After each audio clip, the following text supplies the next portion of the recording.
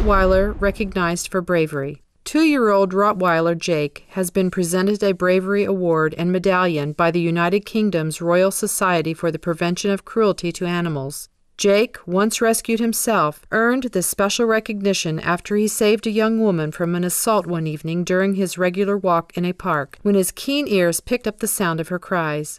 Dashing off from his human caregiver, he ran in the direction of the sound and chased off the attacker, then stood guard beside the young woman until police arrived. We join in applauding your loyal courage and loving protectiveness, Jake, wishing you and all animal companions the benefit of forever loving homes to fulfill your noble and happy lives.